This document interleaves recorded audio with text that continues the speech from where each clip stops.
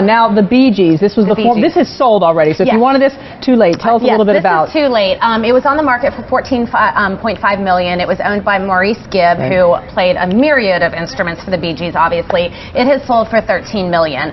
It's in this area called Sunset Island, which is a guardhouse community.